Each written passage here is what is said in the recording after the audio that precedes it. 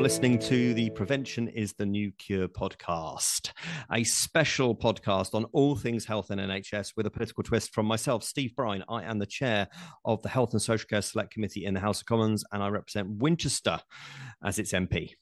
And hi, I'm Helen Stokes-Lampard. I'm a frontline general practitioner in the Midlands, chair of the National Academy for Social Prescribing, and I've had lots of other medical leadership roles over the years. And it's great to be here, Steve. How are you doing? Nice to see you. Yeah, we're, believe it or not, on episode 15.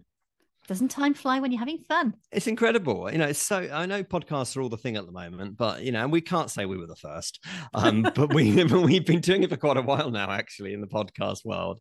And I was on Radio 4 last weekend talking about how to get elected as a select committee chair, because there's a few select committee chair elections going on at the moment, defence and business committee and what have you. And I was on with Mary Cray, who used to chair the Environmental Audit Committee. And she was reminding us that she did the first podcast by a select committee chair, one of the first parliamentary podcasts called Emergency on Planet Earth, about all things the environment, which is quite topical as we record this on Wednesday, the 20th of September. Anyway, and so we were talking all about that. I think that's still available on BBC Sound. So last time on a podcast, we were on episode 14, we were talking about Martha's Rule, weren't we? Martha's Law. Yes, we were. And I think there have been developments in the last couple of weeks, haven't there, Steve? Yeah, so we were talking about it, which, you know, Meripay, who's her mum, and she lost her daughter tragically, Martha, after a cycling accident when they were on holiday abroad. And long story short, they are now campaigning to introduce a right to a second opinion, and it is, and I say this is because her mum contacted me on Twitter subsequent to our last episode, actually, and said, you know, thanks for covering it. It is more complicated than it's being reported, because everything always is, of course. But we talked about it in quite a lot of detail on episode 14, so if you want to go back and hear more about that. But basically, since we last spoke, Meripay her mum has met with Steve Barclay, the Secretary of State. Good. And he has asked the NHS to find a way to introduce Martha's Rule for hospital patients as soon as possible. NHS England are beginning work on it. That feels like a really constructive step forward. And yes, inevitably, these things are far more complicated than they get reported, because actually the nuances and the legalities are difficult to work through. But I'm glad that some good minds are getting to grips with it. That's excellent. Yeah. Should we do What's New with You? Oh, yeah, we well. What's new with you, Helen? So much is new with me, Steve. I guess the big thing for me in the last couple of weeks is that I've been confirmed as a member of the new expert advisory panel to the hilariously named Frontier AI Task Force. It's a bit grandiose, but it's effectively the expert panel are a bunch of people who are outside this huge, remarkable task force that's being commissioned looking at AI. And the idea with us is that we'll provide a bit of oversight, challenge, and a sense check to the remarkable work this task force is going to achieve. But the whole point is, I think, getting this nation leading the world in terms of putting the guardrails around AI and what it all means. So it's going to be interesting. Well, seeing as you're so well known for your technical expertise. Bit harsh, Steve. Bit harsh. Hey, I got the microphone working. What more do you want? No, I think that's an excellent appointment, because you need people there who've got leadership skills and people who've got obviously clinical skills, and you've got both of those in buckets. So well done. Really pleased you're doing that. Look forward to hearing more about it as it develops. Yeah, I think it would be a good topic for us to pick up on a future podcast, actually, because I think the impact of AI in healthcare, and there's already a huge amount of use going sort of under the radar at the moment without guardrails. And I think there's a good point here for us about prevention and legislation, regulation, and some guidance for the big tech developers is really important. So anyway, but that's one for us to get back to another time. Yeah, how about you? What have you been up to? Well, I've actually been walking. That's good. Which I know it's not just literally walking, but a friend of mine throughout September is walking the Camino Trail.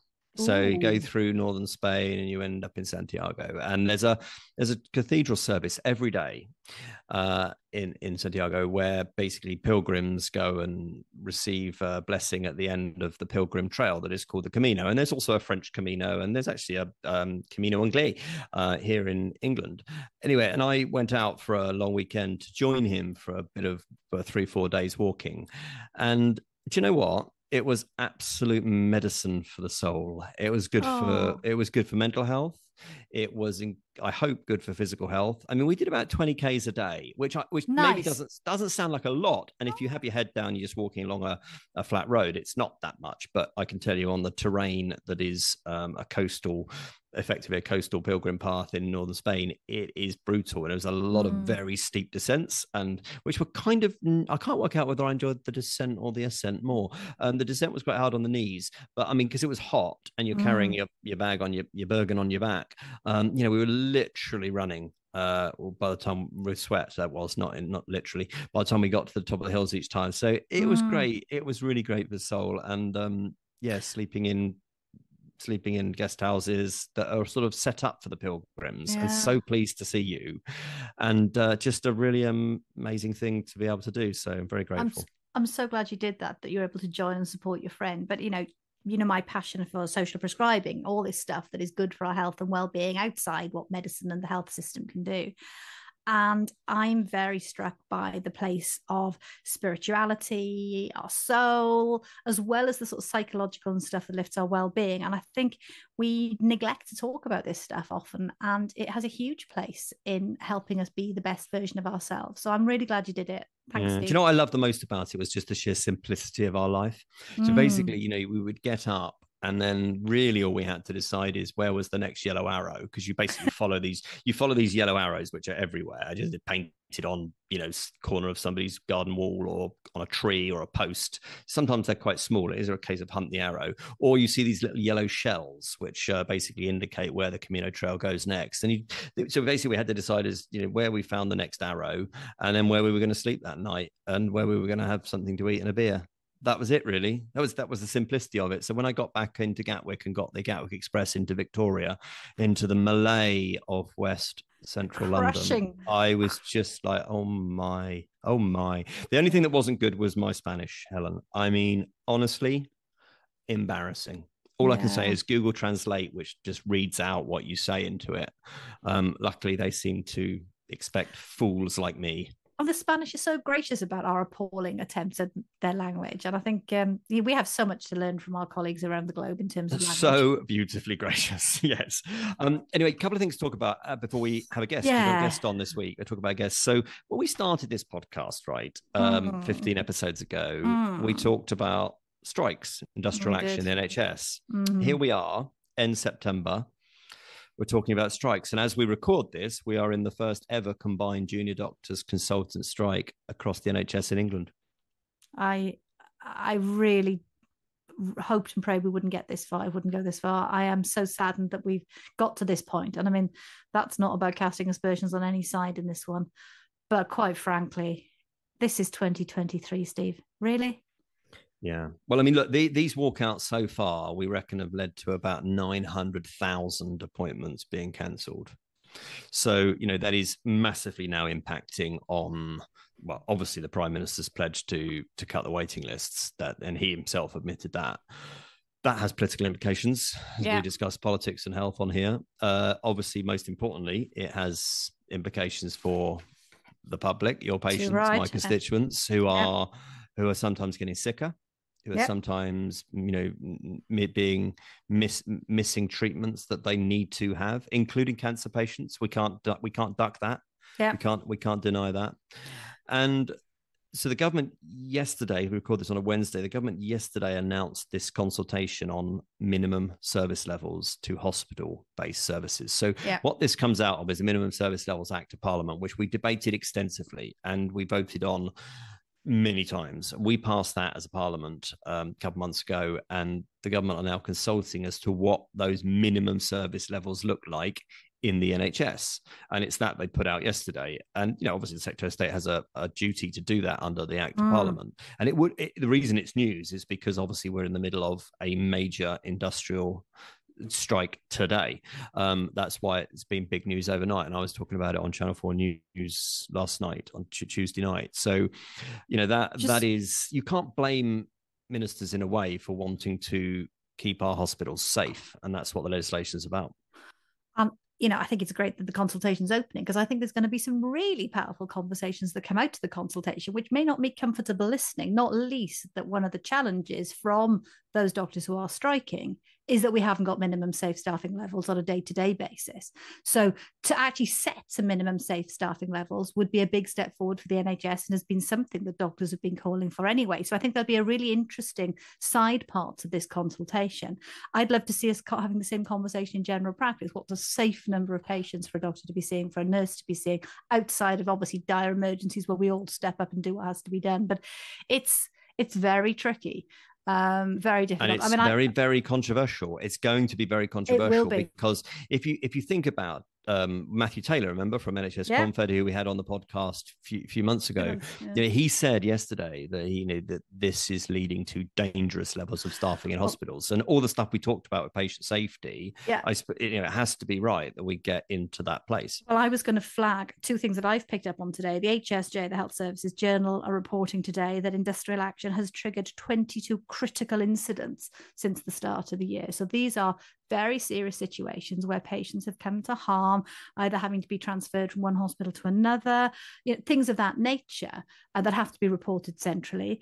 And Roy Lilly's blog, Roy Lilly's Marmite in terms of what people think about what he writes, but he stated quite a clear fact today that the ONS data has shown that excess deaths in England tripled in the weeks surrounding the first junior doctor strikes in March. Obviously, it takes so many months for that data to be established. I mean, that's also worrying, and I think everyone's examining this situation. I mean, certainly the media are starting to report very aggressively and negatively against doctors, and that backlash is going to hurt as well.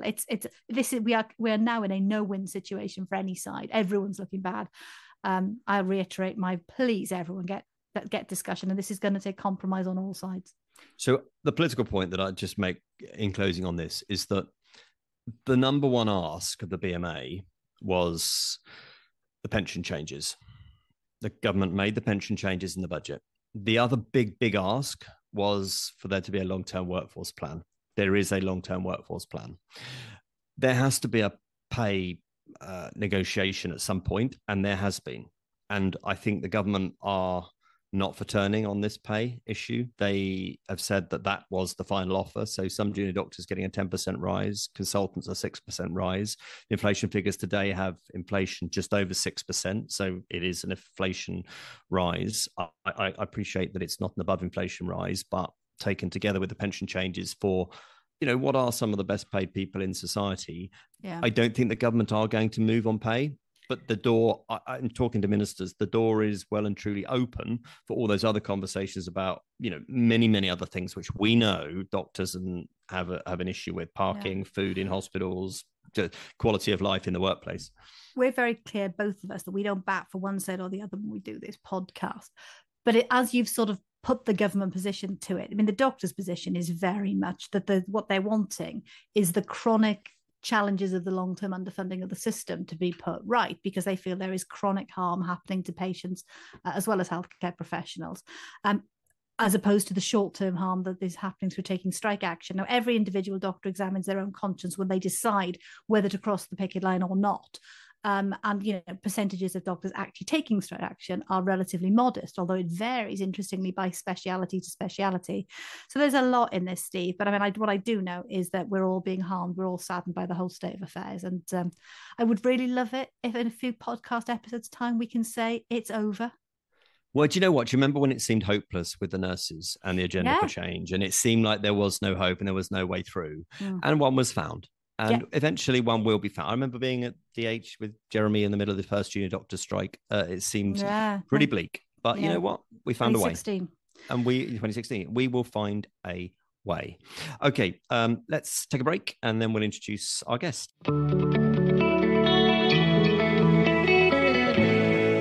Welcome back. You're listening to Prevention is the New Cure, the podcast with myself, Steve Brine, and my good friend, Dr. Helen Stokes-Lampard. Now, did I mention, Helen, that once upon a time I was a health minister? Oh, just a few times, Steve. Yeah. Just a few times. Well, I work with some pretty amazing people, as you can imagine, and the civil service totally wrongly maligned by certain former prime ministers this week are brilliant. And I had some great officials who worked with me in the department and in different arm's length bodies, including Public Health England, which obviously was the forerunner of part of which became the UK Health Security Agency. One of those people is our guest today. And he is Professor Kevin Fenton. Hello, Kevin. Hi, really good to be here, Steve. Hi, And hi, Kevin. Helen. Lovely Hello. to see you again. Likewise. So, Kevin, he's wearing a headset, by the way, because this is an audio recording. He's wearing a headset that looks like he's working for National Air Traffic Control. Steve, So you're just jealous, Steve. You I want a asked him headset. earlier if he could tell us when BA 386 is landing at Luton. But anyway, one day we'll do the podcast in vision, and then people can see these things. So the reason we got you on, Kevin, is that you are president of the Faculty of Public Health, and you're regional director for London in something called the Office for Health Improvement and Disparities within the department. But you're also the chief advisor to the government and chair of the HIV Action Plan steering group to sort of oversee the delivery of the new HIV strategy for England. And so we're going to talk to you about primarily that, and just tell us a little bit about your work in this Office for Health Improvement and Disparities. I talked about Public Health England, but this is one of the offshoots from that, isn't it? Yeah, that's right. So, as you remember, that Public Health England was stood down in the course of the pandemic, and from Public Health England, we have different public health agencies which have been created, including the UK Health Security Agency, OHID, that I work with in the Department of Health, and a number of our public health colleagues went into the NHS. So our work in the Office of Health Improvement and Disparities is really about promoting health, tackling health inequalities, working across government on the prevention agenda, and supporting the delivery of prevention programs through the NHS as well as local governments. So really an important function for public health in England. So, Kevin, can I just, how did you get into the HIV space? Because I think this, obviously we were all around. I'm not going to. I think you're younger than a teenager in the 1980s when HIV burst onto the scene. How did your medical professional interest go down this route? Well, a great question. I first went into medical school in 1985, and at that time we were at the beginning of the HIV pandemic. And at that time, you'll remember, we had no effective treatment, lots of death, lots of stigma, and a lot of fear at that time. And I remember thinking, I want to be part of helping to address this pandemic. And even though I went through medical school, enjoyed my clinical training, I knew I wanted to do public health. So my first specialization in public health practice was as an infectious disease epidemiologist, a study of epidemics and how do you control them. And I actually specialized in HIV and sexually transmitted infections. And I did that for the first 2 decades of my career, worked here in the UK and in the US, and have come back to the UK. And it's been a real privilege to be asked to oversee the HIV Action Plan. And you know what, Kevin? Everybody enjoys working with you because, I was bigging you up there in the introduction, but you are somebody who exudes excitement and energy, and that is great. And, this podcast, which, has just gone places we never expected it to go, is all about prevention.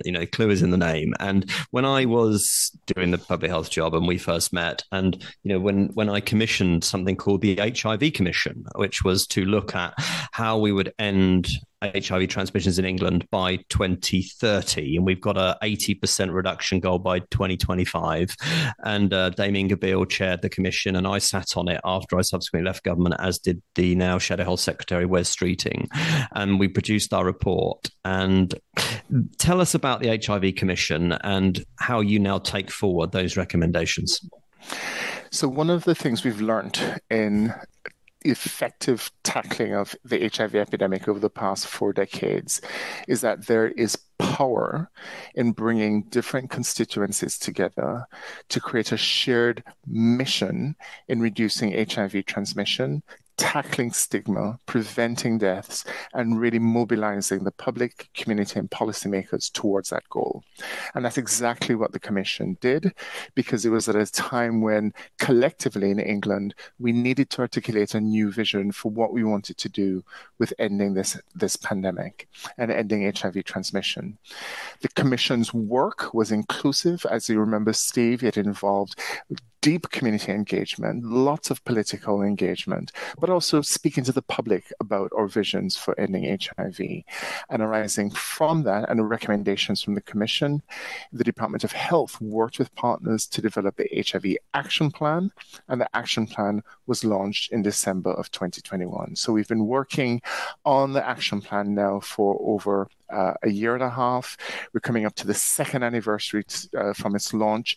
And that now is the roadmap and the template that will get us to ending HIV, hopefully within our lifetimes, because we're pushing to, as you say, significantly reduce HIV transmission by 2030, to end HIV stigma, and absolutely to end HIV deaths by 2030. Bold ambition, only being done here in the United Kingdom, and really setting, I think, the sort of pace for the elimination journey for HIV globally.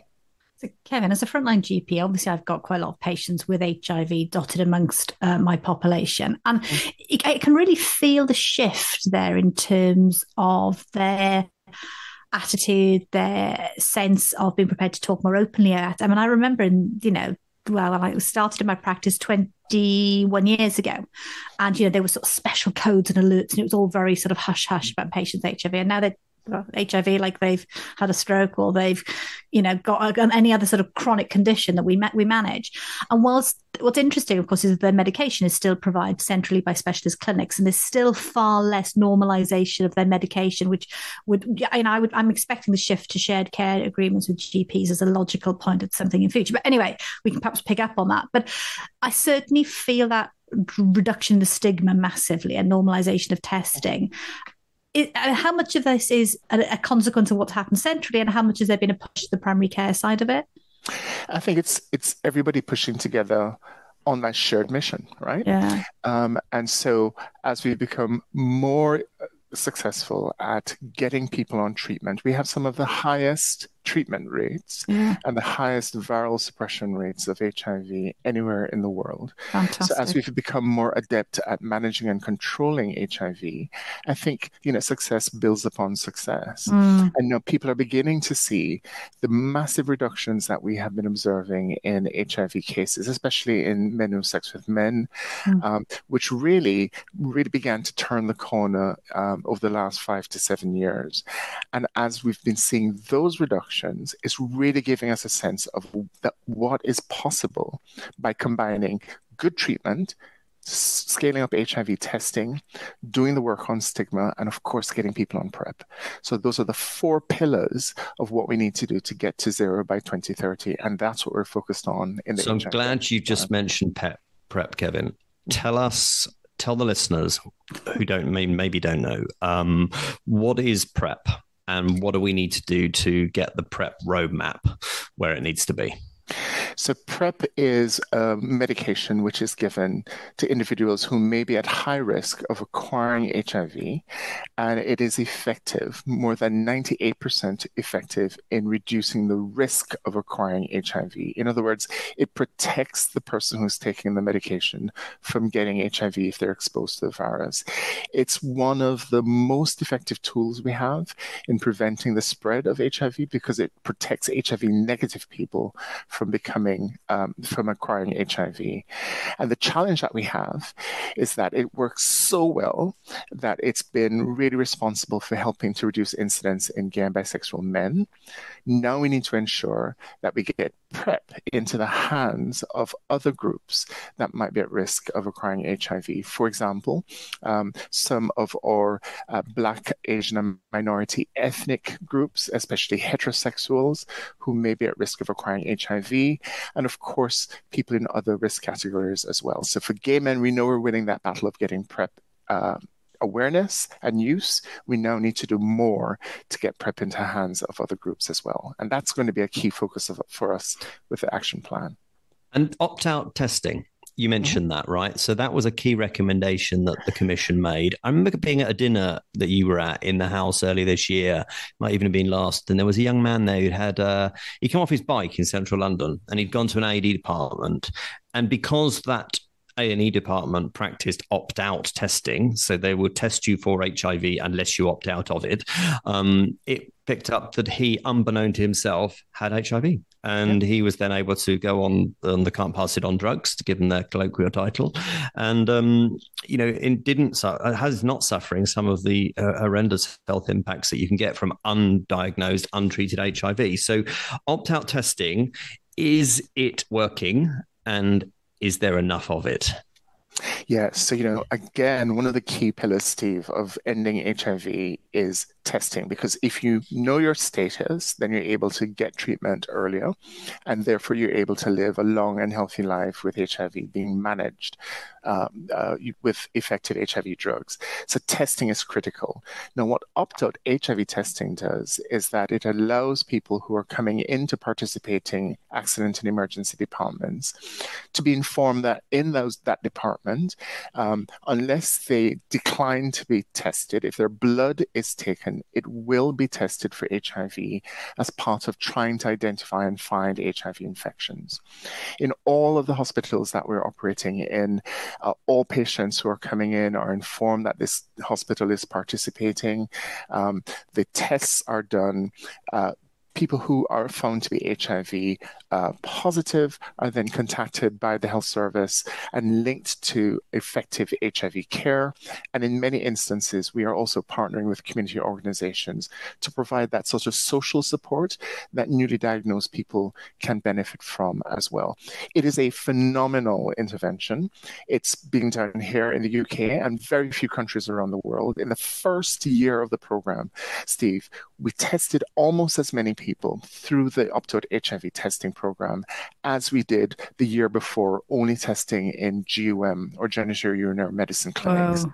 So we've nearly doubled our testing capacity in England as a result of this program. Quick question of clarity, Kevin. How many hospitals are taking part in this yet, and how far have we got to go? So we're testing only in the very high prevalence areas. Okay. And that means all of the cities, emergency departments in London and some of the other big cities, including Manchester and including Brighton. And Blackpool, isn't it? And Blackpool. What about Birmingham? Birmingham is up and running now, I believe. Good. And we're working with Birmingham as well. So you're gradually rolling out. Gradually rolling it out. The next phase is to go to the high prevalence areas, which will involve more towns and to be able to get more people tested. A very powerful tool. So the logical thing from this then for me, Kevin, is so you've brilliantly thought about the surround support that people need, which is great and really important. But presumably then people who are picked up are also offered wraparound GUM support and wider testing for full STD screening. Is that right? That's right. So everybody who's newly diagnosed with HIV will be linked towards that full sexual health screen, getting the counseling and the support that they need, and of course the encouragement about and the education. Because one of the challenges that we have now, Helen, is we've got so good at diagnosing people and getting them into care. We need to keep them in care. And we know that about 5 to 10%, depending on where you are in the country, of diagnosed HIV, people living with HIV may be falling out of care at any given stage. So that's why we need to have those wraparound services to help.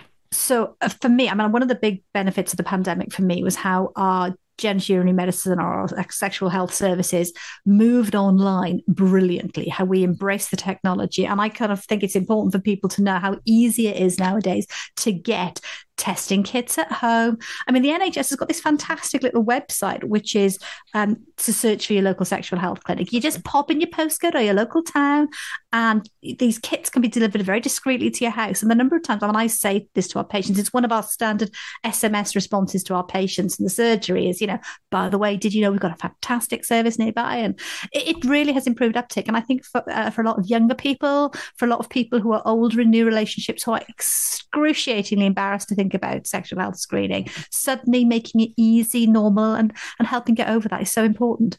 It really is. The barriers that we had to HIV testing, remember back in the 90s when before any HIV test, we had to do almost a half an hour of pre-test counseling? Yeah. I remember. It's a very different environment that we're in now. We're normalizing HIV testing, whether you get it in the pharmacy, whether you get it in opt-out testing in emergency departments or in a GUM clinic. It is so important that we all know our status and we're empowered to make better choices about how we take care of ourselves and how we prevent passing HIV on to anybody else. And finally, remember, treatment itself is prevention, right? Because if you are living with HIV and on treatment, you have 0% chance of passing the virus on to anyone else. And that is one of the biggest breakthroughs that we've had in the last 5 years, the knowledge and confidence that once you're treated, once you're undetectable, you can't pass it on to anybody else. That's one of the best news in this pandemic that I've had working on this now for more than 3 decades. Yeah. Kev, one of the things I found really interesting in doing work in this space, because you know what, I was a kid who grew up in a rural town in Hampshire, and I was at secondary school from 1985 to 1990. So all I knew of AIDS was the advert, the leaflet, and the voice. Don't die of ignorance. That's all I knew. And why would I? You know, as a straight guy living in rural Hampshire, why would it have ever crossed my path? And it wasn't really until I got to Parliament that I understood about the stigma and understood about, you know, and watching things like It's a Sin on Channel 4, which is just the most incredible piece of work and incredibly moving. And the stat that really struck me was the number of new infections of HIV in the heterosexual community now outstrip those in the gay and lesbian community. That is astonishing, and why opt-out testing being in more places than just high prevalence areas is surely important. It's as important in Winchester as we go forward, maybe not today, but it'll be as important in Winchester as it is anywhere else if we're going to get to the HIV Commission's aim of no new infections by 2030. Is that fair, or is that too simplistic? No, it's absolutely fair that as we get towards elimination of HIV transmission, as we begin on this final journey of getting our numbers down, it is clear that HIV is going to be appearing in a number of different groups, right? It will appear in people who have poor access to healthcare services, so they get diagnosed late, for example. They'll be seeing HIV in people who have high levels of the sort of risk behaviors where they're injecting drug or having unprotected sex, etc. And it will be more and more in people who are disconnected from services. And that, Steve, is why as we approach this final phase of the pandemic, our work gets harder, where we need to sustain the funding for HIV prevention, and we need to do that engagement with communities who may feel that they're not at risk. And that's precisely why we need to do that engagement. And so, you know, this journey, it hasn't been done before. The UK and England are leading globally on this, but it does take hearts and minds. And we have to deal with the stigma, because as we get towards elimination and less people are seeing HIV, there's going to be more ignorance. So we need to keep those messages about HIV being important among all groups as part of this journey. Kevin, you're an absolute star. I love the way you articulate this. Before we wrap up, I know time is tight. Can I just raise the fact that it is back to university time? It is freshest time everywhere. I'm a professor at the University of Birmingham. The campus is just buzzing with excited new young people meeting each other for the first time, getting to be their true selves. And unfortunately, that often leads to quite a lot of close encounters. And so I'm quite struck. The BBC have done a really good piece about, you know, if you're having sex in freshers, use a condom. I mean, clearly we would say if you're having sex at any time that you're not certain, use a condom.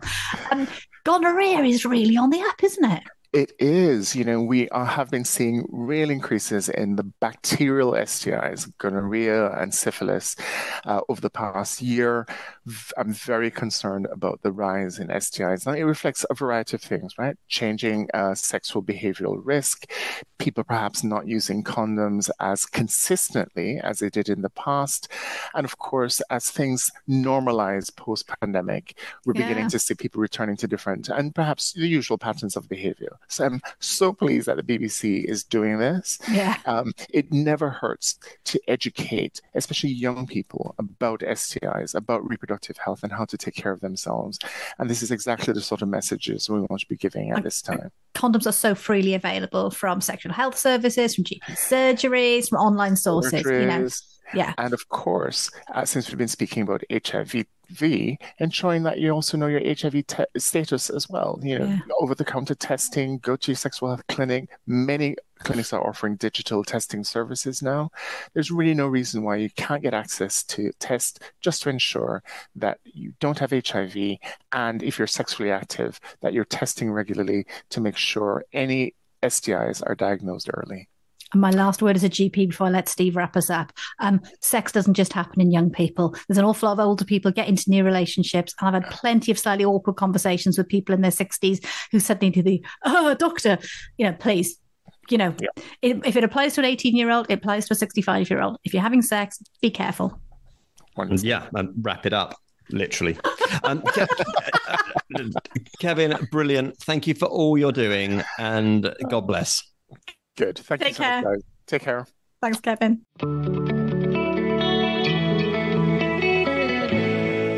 Welcome back. Hey, wasn't Kevin great, Helen? Oh, he's fantastic. He's always so energetic. I love it. I mean, in the words of Taylor Swift, this is exhausting.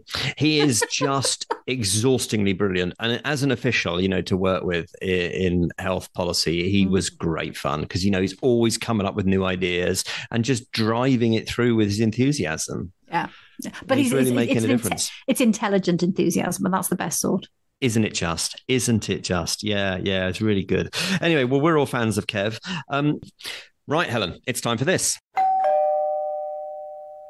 So first up this week, migraines.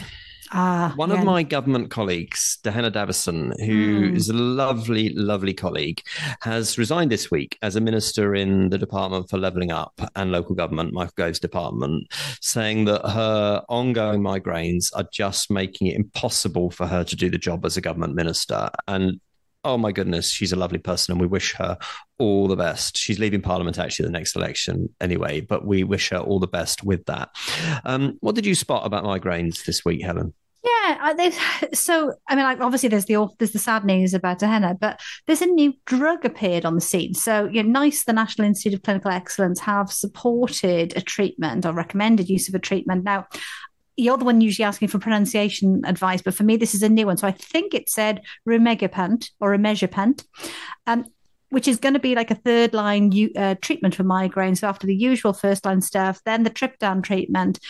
It's given in a form of a wafer, which dissolves under the tongue, and it seems to work in a novel way, differently from anything else we've had for migraine treatment, particularly focusing on the pain of migraine attacks, because migraines get loads of symptoms, but this one is really focused on the pain. And it was interesting that it was the pain, I think, that Dehenna complained of as being the challenge for her. So, fingers crossed for somebody like her, this could be a lifeline. And how do you prevent migraine? I mean, is the greatest cause having it in your family history, or can something happen that then brings on migraine? What is the risk factors? There are loads of risk factors, and I should have done my homework on this, but from my GP perspective, there are a whole heap of lifestyle things. So some people, you start off with a tendency to migraine. We believe that anybody can get a migraine. It can be provoked in people, right? You have a sort of genetic inherent risk, you have familial risk, but then other things seem to really affect some people. So for some people, there are dietary triggers like chocolate or alcohol or some other weird and wonderful things. I've had patients swear blind to me that eating certain foods, spicy foods, can set them off. And I'm not sure whether that's true or not, but they feel it, for them, it's their lived reality. So it is what it is. And so for that, obviously, so there's dietary avoidance of known factors. But then there are other people. So a lot of women notice they get menstrual migraine. So they have cyclical migraine related to the menstrual cycle. Okay. And so ironically, while some types of migraine, you need to avoid the use of hormones and contraceptives, for other types of migraine, sometimes that's exactly what can help you by smoothing out the hormones.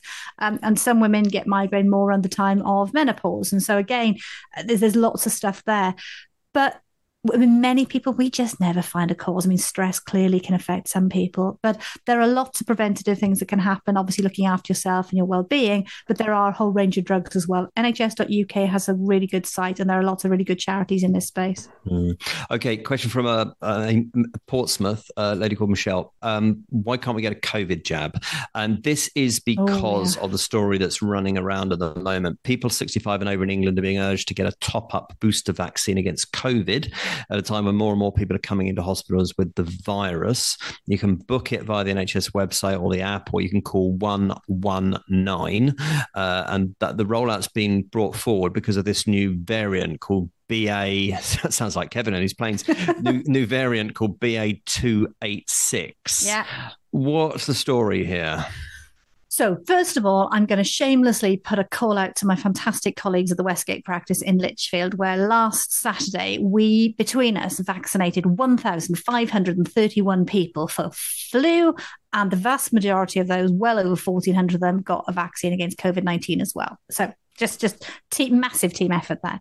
And that's the start of many weekends we'll spend vaccinating this season. So it's underway. The complaint and the concern is from people who are age 50 to 65 who are otherwise fit and well, who are not this year being eligible for vaccination on the NHS as part of the programme. So the people who are behind the decision making have done a lot of due diligence in this space, and they feel that it is those who are over 65 and those who have healthcare problems who are most at risk, and those who are the ones it's being offered to. Now, that could be reevaluated if we do get a bad problem with an uptake of this new variant. But at the moment, that is the way it stands. I'm certainly seeing lots of COVID in patients appearing at the surgery, because a lot of people who don't know whether they've got COVID or not because they've no longer got access to testing. And we're not collecting the data in the same way, where it's becoming influenza in the way that we deal with it. But that's kind of where we're at. Yeah. And of course, like influenza, any coronavirus can be very dangerous if you are vulnerable or have an underlying health condition. So please be careful out there. One quick thing, Steve? Pregnant women definitely should be vaccinated. You are eligible for the COVID-19 vaccine. Some of the early communications that were put out seem to be a little unclear, but if you're pregnant, you're regarded as having a suppressed immune system, so you are eligible for vaccination. It is safe, it is effective. Please go and get your jab or book in for it if you haven't been contacted already, because sometimes coding of women in early pregnancy doesn't go through to the NHS system terribly well. So reach out to your 119 or your GP surgery if you haven't already booked in. Okay. This is James, Norfolk. When are we going to ban disposable vapes? Vapes again. No, yeah, it keeps coming up, right? So I suspect this was driven by the news last week that the government have sort of shown a bit of leg in that they have said they want to ban disposable vapes. All sounds great, right? I have teenage children, or one almost teenage children. And as a parent, of course, I am worried about children vaping and flavors of vapes, all the stuff we discussed before. It sounds great. Just ban them. Here's the point, right? Children shouldn't be vaping because it's illegal for them to buy them. Yes. So if they're getting them illegally. Now, I know, the older kid buys a pack of cigarettes in the olden days and gives them to the younger kid, and I'm sure that's what goes on with vapes. And at £5 a pop, they're very cheap. But we need to be very careful in this space, Helen, because if we just ban disposable vapes, then the adult smokers who are perfectly entitled to legally buy disposable vapes, who don't have a lot of money because non-disposable vapes cost a fortune, can do, they won't move off the tobacco. There's lots of evidence that they enjoy the flavors, and they are part of the motivation to get them off the fags and to keep them on the vape. And we want people to come off cigarettes. It's still the biggest preventable killer in this country today. And we've got a smoke-free ambition in this country that I set when I was in government that we are not anywhere near reaching right now. So my message on when will we ban disposable vapes is we need to enforce the fact that they shouldn't be sold to children, because there's all sorts of massive impacts that are happening in schools, disruption to education, et cetera, but let's be wary of the unintended consequences of doing that. Does that make sense? Totally. And I mean, this is what we discussed with Deborah Arnott from ASH, and some of the challenges from the Royal College. Yes, we did, didn't we? Done this, yeah. And there are so many good arguments either way on this one. So it's important to get it right. But I would hope there'll be a proper consultation, which will get us to the right answer. I can't stand the smells and all the rest of it associated with the vapes, let alone all the harm that's happening. But I think getting away from that, you're right. We don't want to throw babies out with bathwater. No, well, we did a session on the select committee before summer recess, which was we fed that into the consultation on these vapes, and it's that the government has sort of suggested that they might ban them, but we have yet to have any definitive statement from them on this. So we will wait and see that with interest. Maybe we will ask the Chancellor about this when he comes on the podcast, which he will be coming on in the very near future. So I will leave us with that tease. You can find us on social media. Prevention is the new cure. You can email podcast@stevebryan.com, and you can send in your pod surgery questions or suggestions for things you'd like to see us talk about. Great to see you. Bye. Absolutely marvelous. See you next week. Bye.